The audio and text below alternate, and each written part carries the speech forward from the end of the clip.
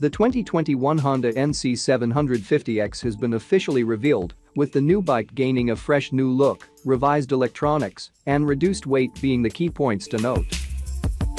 The big news with the new NC750X is the introduction of a fly-by-wire throttle and all the technological improvements the system brings that accompanied by a revised exhaust system and valve timing. Peak torque is also up, with the latest generation making 51 pounds-foot and having a broader spread of mid-range to boot.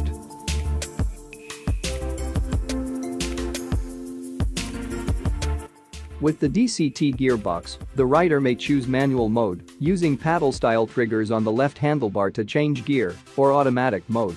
In automatic mode for the NC750X, 4 different shifting schedules operate, with 3 defaults. Level 1 is the most relaxed and is used within rain mode. Levels 2 and 4 shift up at higher RPM and are linked with standard and sport riding modes.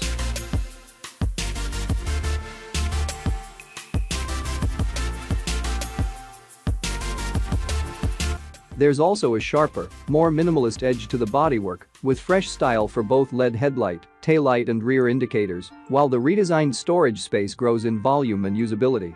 Seat height is reduced 30 mm, the screen offers more wind protection, and a new LCD dash is an attractive addition.